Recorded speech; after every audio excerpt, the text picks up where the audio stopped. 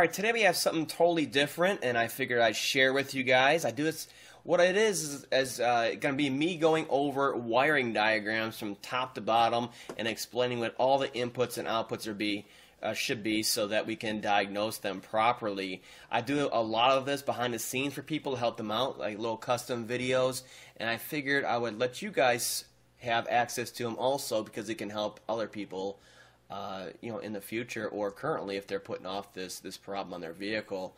And that's what this channel is all about. So let me know down below what you guys think of these videos and if they're good, bad, whatever. One note is that you're going to probably have to watch this in HD so you can see all the little lettering and color codes and all that stuff. So that's just a note, a little bit bigger screen, and watch it in HD. Now this one is, let me just start by saying that I generally do not use pinpoint tests. I go right for the wiring diagram and I can see everything all laid out and I can diagnose stuff 10 times faster and more accurately this way. And this is the way I recommend you guys to diagnose stuff also. So, without further ado, this one's a 2007 Ford Focus that has heated seats and both sides are not working. Now in general, when both sides of the vehicle are not working, what you want to look at is something that's in common. And this one, we can see the power is in common. Okay, it just branches off of both sides. And also the ground down here for the switch to work and everything is common also. So the way you should really diagnose these things is go from the top down. And that's the way I'm going to walk you guys through them. So in the interior fuse panel, there's a fuse 52, 15 amp, okay? And you want to make sure that's not blown and test both sides of it with your little voltmeter. There's little metal tabs on these things, and of course check it out and visually inspect it. Great. Once that's verified to be okay and there's power coming in and out of it, then we're going to go over to the heated seat switch itself. Now I'm not sure where it's at in the Focus. I'm sure if you have a Focus you know where it's at. It's either in the center console or on the valance of the seat itself. I don't see too many Focuses with heated seats. So we're going to go down to the heated switch, and we're going to concentrate just on one side. You don't want to get confused going back and forth and side to side. If we find a problem on this side, it's probably going to fix the problem on the other side in the case where both sides are not working.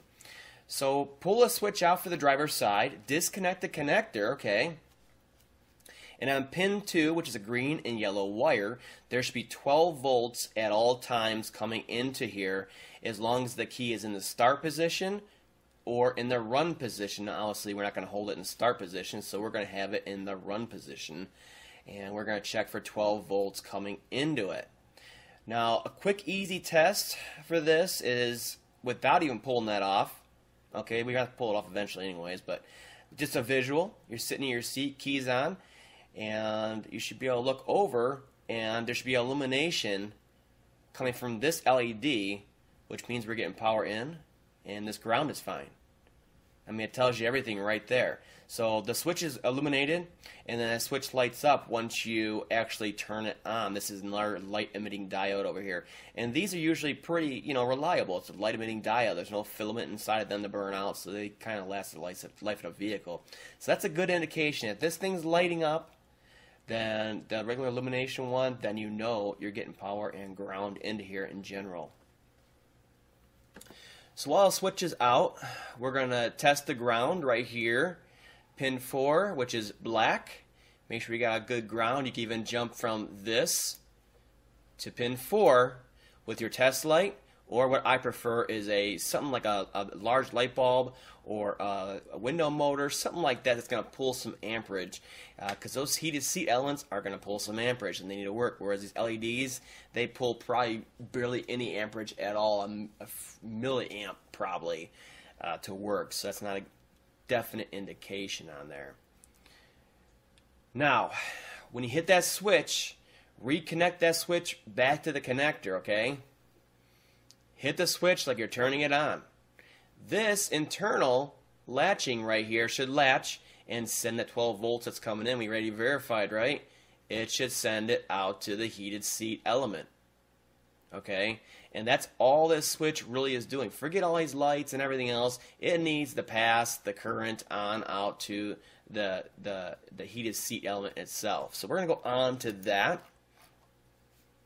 if I can get to it here. And this is what the other half of the circuit looks like. So this is the driver's side.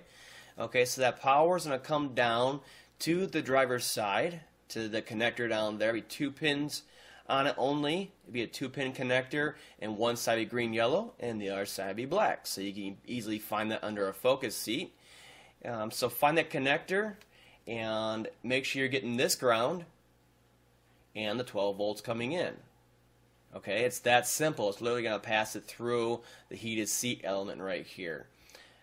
Now, if you're getting power in and you're getting a good ground, even load tested with a light or a window motor, something like that, right? So you pull some amperage, everything's okay. Thing still isn't working. What the heck is going on here?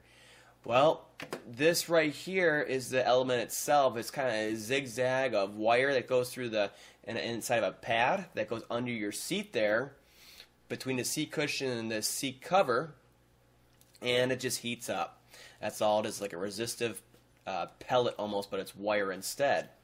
These break all the time from sitting in that seat, getting in, plopping in the seat, whatever, and they break all the time. So the next thing you want to do after you verify power and ground is coming into it is to check the resistance of this, and it should be it's usually a couple ohms only. And the last thing you want to check is that element connector itself that connects to the harness under the seat. It looks something like this. We're going to go between the two of them, and it should be just a little over 1 ohm, and that'll show good resistance. Now, if, like I said, this can be intermittent because the element gets broken in the seat. So while you're testing this with your multimeter, right, and you're like, well, I have voltage coming in, I have ground coming in, and then I go to test the element, and it has 1 to 2 ohms. What is the problem? Well, guess what? Keep it on here, okay? And then go over your seat and punch down on it, kind of lean into it one hand, lean your body weight into it one hand, these isolated areas all over the seat to kind of try to get it to break apart in there. If you have an intermittent issue where it's just slightly broken and you go to sit in the seat, it'll open it up the circuit, and that's not going to work. You get out of the seat and you're testing it, and it works. So that's how you test the seat element itself, that pulling the cover off also. And that's how simple the heated seats are on an 07 Focus. There's no module to deal with, any kind of weird interaction with the climate control module, nothing like that. It's very, very simple. So basically it's power in, power out, and then you're at the heated seat element at that point, and everything else is internal to the heated seat element. So it's a very simple setup on here. And if you follow my instructions, I'm sure you'll be able to diagnose it. And like I said, if both sides are not working and you fix this side, hey, this side's working, well, I'm pretty sure the other side's going to work. So it's going to be something common, especially on a system like this where they don't have modules. It's very, very simple. So I hope this helps. If you guys want to see more stuff like this in the future, just let me know. I do come across, I do custom videos like this for people, and I think other people can also benefit from it. So just let me know.